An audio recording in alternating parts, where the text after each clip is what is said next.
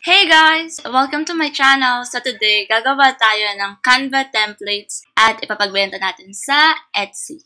So balit ito yung gagawin natin. Yung una is yung Canva template. Ito yung pure Canva template na didesign natin sa Canva. Tapos yung pangalawa is yung thank you PDF. Ito yung ibibigay natin kay client.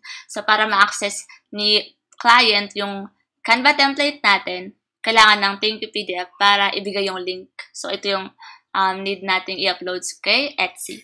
Tapos yung pangatlo naman is yung thumbnail listing. Ito yung naka-display sa Etsy. So maraming pwedeng ipagbenta na templates from Canva to Etsy. So to give you an idea, ito yung mga pwede nyo ipagbenta sa Etsy. So ito pala yung mga popular right now sa Etsy. Tapos ito yung mga recent review ko. So bale, yung thank you card, ito yung gagawin ko mamaya. Pero, ito yung mga pwede nyong niche na ibenta kay Etsy. Pwede siyang Instagram post, Instagram story, Instagram covers, so Canva templates for kids, recipes, social media, invitations, Pinterest, and marami pang iba. So, madami talagang pwedeng niches na pwede natin gawin kay Canva. So, start na tayo sa pag-create ng Canva. Okay, so nandito na tayo sa Canva. So, mag-create lang tayo ng design. So, yung design na pipiliin ko is custom. So, yung width niya is 6. Bale, 4x6. So, 6x4. Tapos, in inches. Oops. Tapos, create lang tayo. Bale, thank you card yung gagawin ko. Thank you business card. So, hanap lang ako ng inspiration. Check natin to sa... Simple lang. Simpleng design lang yung gagawin ko. Ayan. So, parang ganito yung gagawin natin. So, create lang ko. Tapos, bali yung importante lang naman pag magde-design ka is dapat nag-enjoy ka sa ginagawa mo and happy-happy lang. So, bali, start na tayo sa pag-design.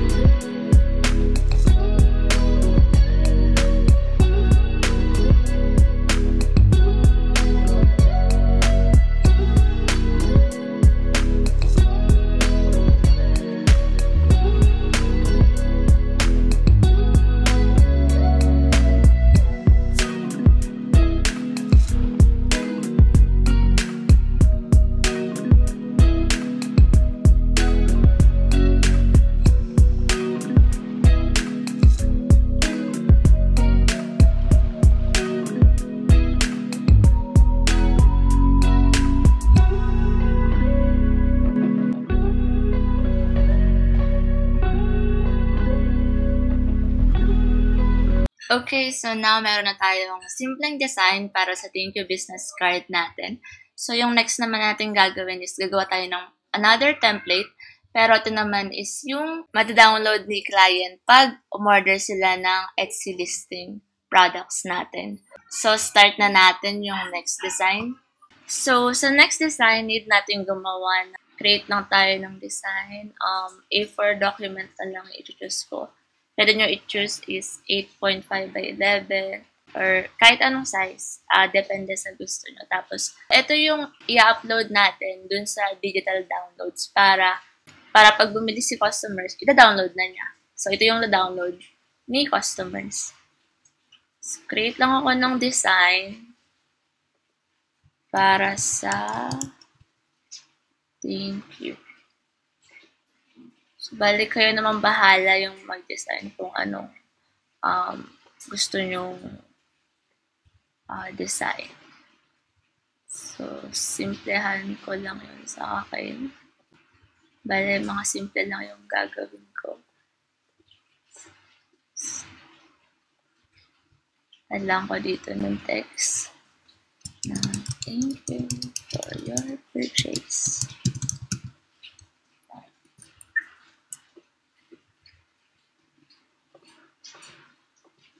So,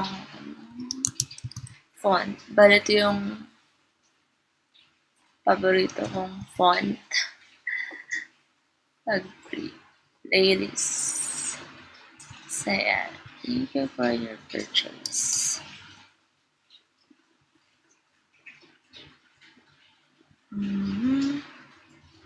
So, kunwari yan. Tapos na. Tapos mag-add lang tayo. Name ng shop ko. Walang ko. Tapos, ikot lang natin siya. Ikot ko lang to.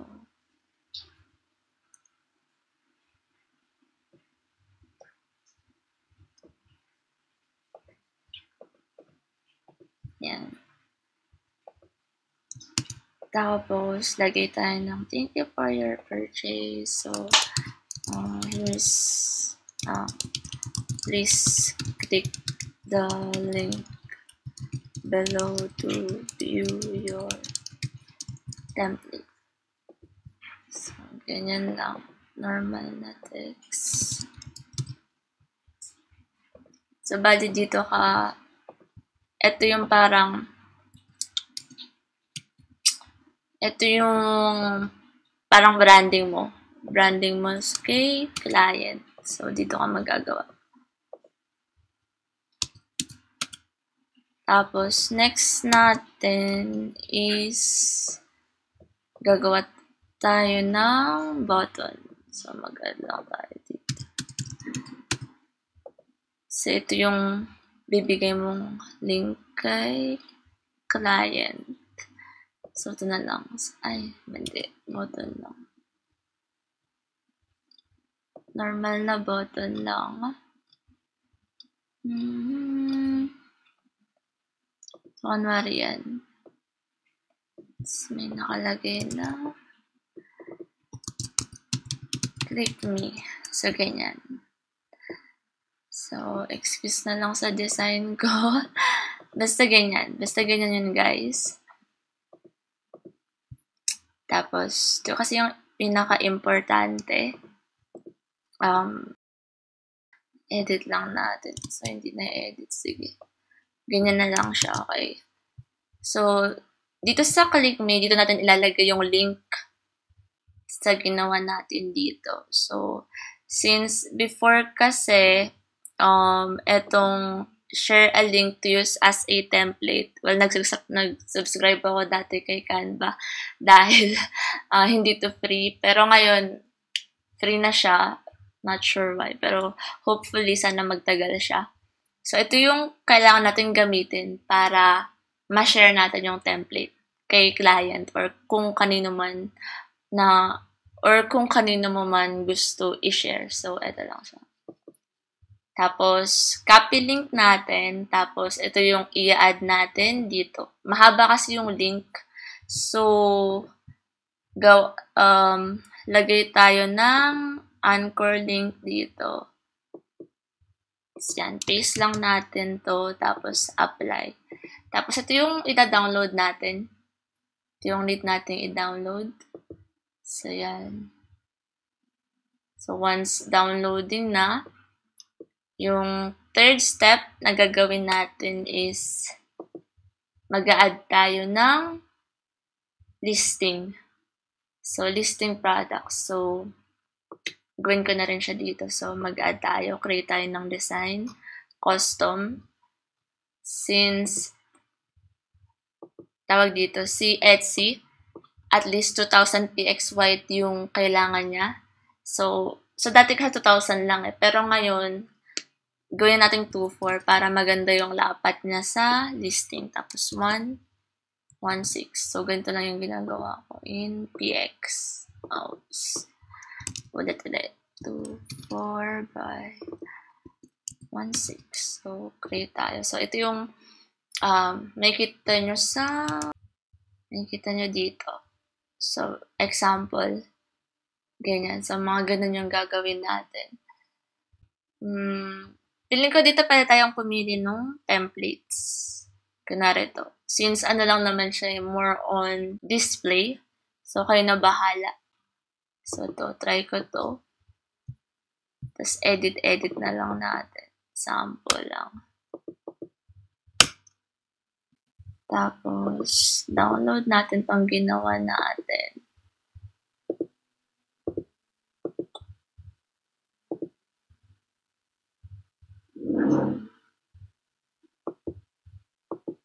Tapos, lagay ko lang siya dito.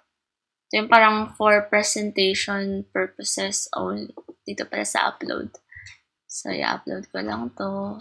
So, ito yung example ng business card natin. So, kung feeling mo okay na yung design mo, okay ka na sa design mo, or pwede ka pa maglagay ng mga elements, kung ano-anong elements. Kunwari, leaf natin. Yan. Yung mga free lang yung pwedeng gamitin.